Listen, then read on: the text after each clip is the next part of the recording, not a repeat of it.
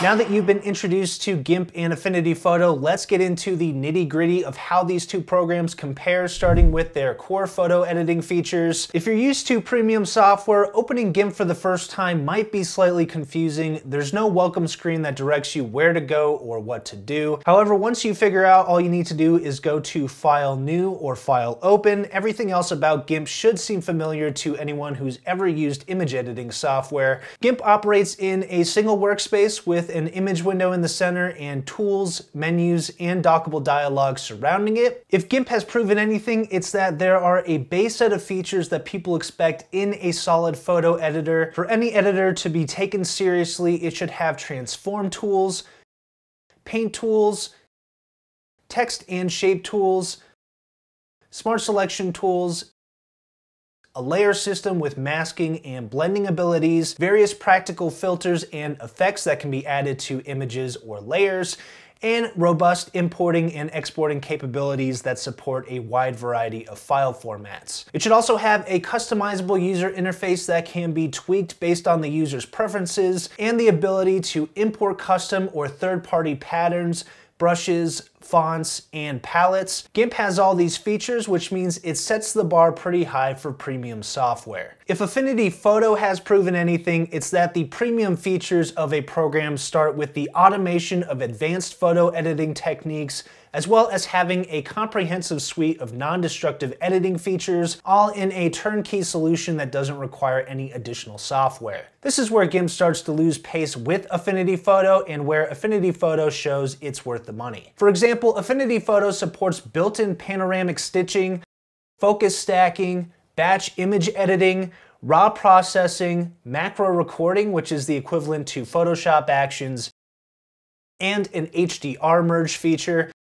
It also has non-destructive editing features made popular by Photoshop, like adjustment layers, effects layers, and vector shape tools. Finally, it offers a panel with quick access to free stock photo sites like Unsplash, Pexels, and Pixabay, much like how Adobe offers quick access to Adobe stock from within Photoshop. Affinity Photo also uses a dynamic persona system, personas being the term Affinity uses for workspaces that show or hide certain tools and toolbar shortcuts depending on the persona you're in. There are 5 main personas in total, with each one serving a specific purpose, though the photo persona is likely where you'll spend most of your time when inside the program. I have an entire tutorial dedicated to personas on my other channel, Pro Photo Vector, if you want to learn more about that subject. But the photo persona is the main workspace where you edit, manipulate, or retouch your photos, as well as add text, shapes, and effects to your images or objects. This persona is most similar to what you'd find in the GIMP user interface. Affinity Photo has some additional characteristics that are unique to this program, like the live previewing of effects and pixels inside your brush head.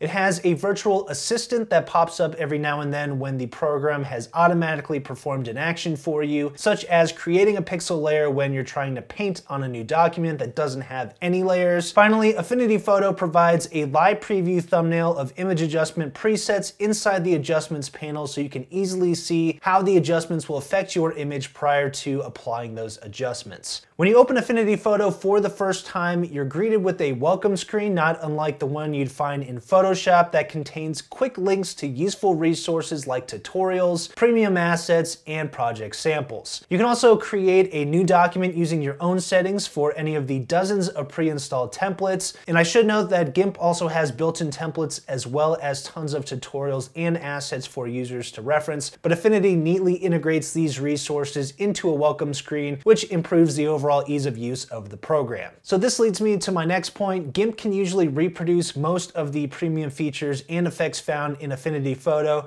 but it often requires the use of third-party plugins or the installation of additional open source software. For example, the BIMP plugin allows for batch image editing directly within GIMP, while Darktable, an open source raw processor, allows for raw image editing and performing HDR merges for exposure bracketed images. The free third-party Hugin software can stitch panoramic photos. Inkscape can be used for vector shape drawing. And the Gimmick plugin has tons of additional features and effects that can further expand GIMP's capabilities.